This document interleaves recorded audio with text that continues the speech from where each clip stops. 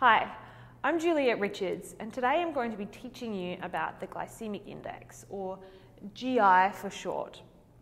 So the glycemic index basically refers to how quickly and to what extent a specific food is broken down and raises your blood sugar levels. So a food that has a high glycemic index is things like white bread, anything made from flour really, sugar and sweetened beverages.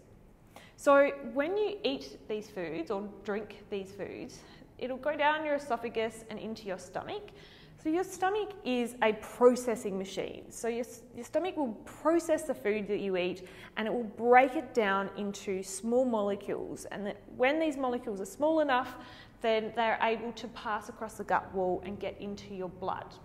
So foods like white bread, things that have been highly processed, these foods have been processed by the manufacturer. So your stomach actually doesn't need to do any work. So you get almost like a dump of sugar into your blood because it's all readily available and it can pass the gut wall and get into your blood. So we see these spikes in your blood sugar levels. Now, your body doesn't like blood sugar levels to be high. So it will do everything it can to prevent these spikes. And really, it's the spikes in your blood sugars after a meal that carries the greatest risk, particularly when it comes to things like cardiovascular disease, because it creates this state of oxidative stress in the body. So your body will try and do something with those excess sugar molecules in your blood, because we'll burn up some of it, but there's going to be excess. So first of all, we'll look to the liver. So remember, the liver is like a backup battery, so you can hold on to these sugar molecules. So once the liver is full, we'll look to muscles because we can store glucose as glycogen in the muscles as well. But when these are all full, then that's when it spills over and we store it as fat. And we can store it as fat around the belly. Otherwise, the liver will actually start to process some of these sugar molecules into fat. So this can contribute to high blood fats, but we can also start to see fatty buildup in and around the liver and also around other organs. And of course, this can be a problem, and this can contribute or lead to fatty liver disease, and it will also contribute to insulin resistance and potentially type 2 diabetes.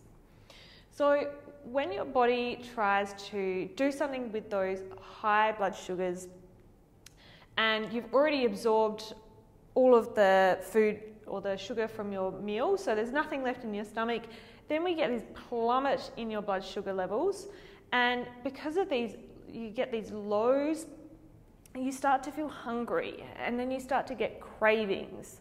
And if you eat food again, which has a high glycemic index, you start going on this roller coaster.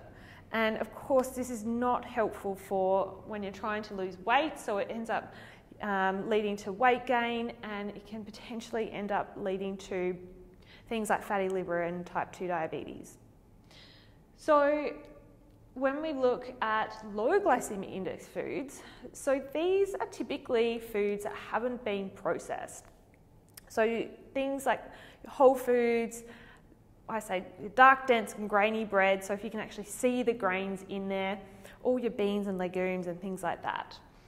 So these foods, because they are naturally high in fibre, so if you think of fibre like the lattice structure that holds the food together. So when you eat these foods, this will go down into your stomach, and your stomach has to do all the processing. So it takes a lot longer to break these foods down. And subsequently, we see more of a drip feed of sugar into your blood. So you get this more stable, steady, slow release of sugar into your blood. So we avoid these dangerous spikes, and we also avoid these lows. So this can be really helpful for blood sugar control, but also for weight loss or weight management and appetite regulation, because you're not going to be getting those cravings. And it's going to get you over to your next meal. So foods that have a low glycemic index include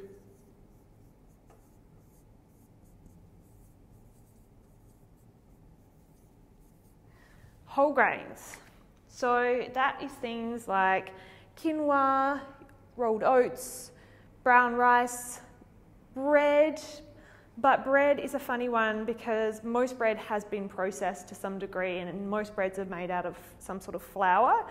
But what's put back into the bread, and I say if it's dark, dense and grainy, it's probably the best choice.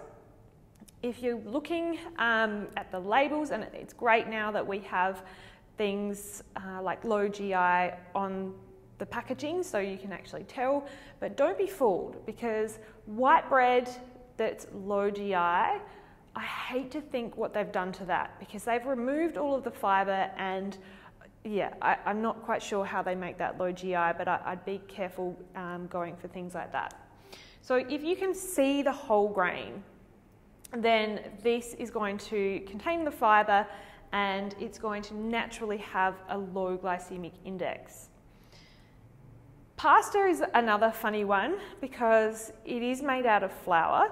Traditional pasta, because of the way that it's made, it's folded over and really condensed, so pasta is more dense. It actually takes more processing in our stomach to break it down, and it does actually have a lower glycemic index. However, if you're just buying pasta off the shelf, a lot of them are manufactured and they may not have quite as low a GI as normal or traditional pasta. And the way that we process these foods or these grains also matter. So, for example, pasta again, if we think of pasta, if you cook it so it's al dente, so it's still a little bit firm, that's going to have a lower glycemic index than if you overcooked it and it was a bit stodgy and, I mean, you can tell that it's going to be easier to break down because it's softer. So how we cook and process the food will also change how quickly it will be broken down, and that means how quickly it will be absorbed into our blood. So then we've got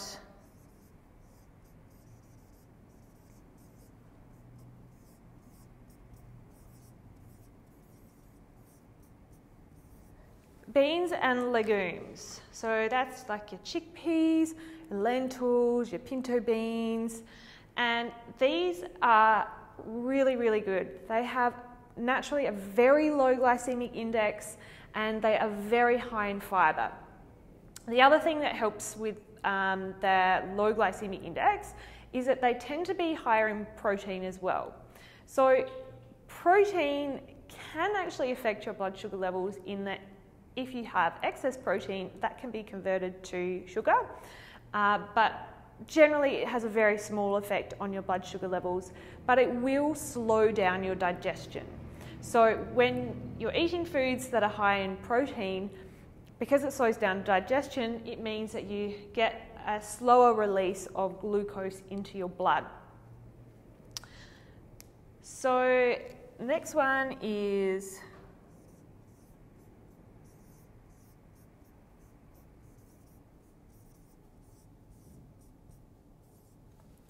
vegetables. So vegetables again, particularly in that whole form, will naturally have a low glycemic index because, well, a lot of vegetables are low in carbohydrates anyway, but they are also high in fibre. So the fibre again will slow down the absorption and your stomach is going to have to do all the processing. So they tend to naturally have a low glycemic index.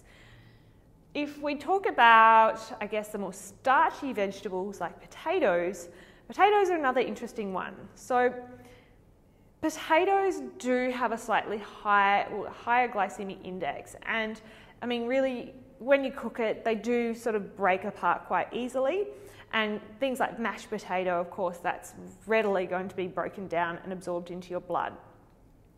But when you cook potatoes and then let them cool, you actually change the type of fibre to what we call resistant starch. So this is harder for us to break down, and it can actually lower the glycemic index by somewhere between 30 to 40%. So again, the way that we process foods is going to make a difference. And this actually happens with rice as well. So when you cook and then cool the rice, it changes the fibre in it, and it does take a bit more effort for us to break it down, which will lower the glycemic index. And then we've got fruit. So fruit also has naturally has a low glycemic index. So fruit again contains a lot of fibre, but a lot of fruits also contain acid, and acid will also slow digestion down. And if we're thinking about fruit again, if you think of an underripe banana, this is going to have a lower glycemic index than a ripe banana, because if you think about it, it's quite firm, and when you eat it, it's not as sweet, whereas a ripe banana is quite mushy and you can already taste the sugar, so it's already breaking down. So the type of fruit and how ripe it is will also change the glycemic index and how quickly you'll absorb those sugars. Then we've got dairy. So dairy is made up of galactose and glucose, two different sugar molecules, and it naturally has a lower glycemic index because it's metabolized a little bit differently in our body. But dairy is also high in protein and fat, depending on whether you're having full fat or light. So yeah, all dairy will have naturally a lower glycemic index.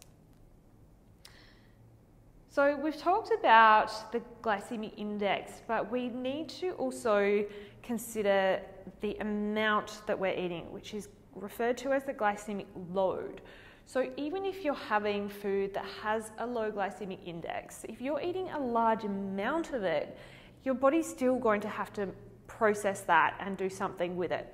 So if your body is struggling to manage those sugars and there's more and more coming in, then eventually your blood sugar levels may rise. And of course, that can also contribute to weight gain if there's extra calories on board in general. So what exactly is a low GI? Like, how do we measure that? So low GI foods have a GI less than 55. Moderate GI foods are between 55 and 71. And high GI foods are greater than 71. I think that's about right. So you can look up, there are plenty of apps, but you can also Google it. So if you want to look more at specific foods to see what their glycemic index is, just to experiment, then go ahead. I encourage you to do that. But at the end of the day, if you're wanting to eat foods that have a low GI and you don't want to be looking up the GI for each individual food, then ideally you want to be trying to eat more whole foods and plant-based foods. So these are foods that are naturally high in fibre and have been minimally processed. And that means that your stomach and your own body is going to have to do the processing, which means that you'll get that nice low GI profile. So I hope this has been helpful, and if you like it, make sure you like it below, share it with your friends and family, and also sign up to my YouTube channel so you don't miss out on upcoming videos.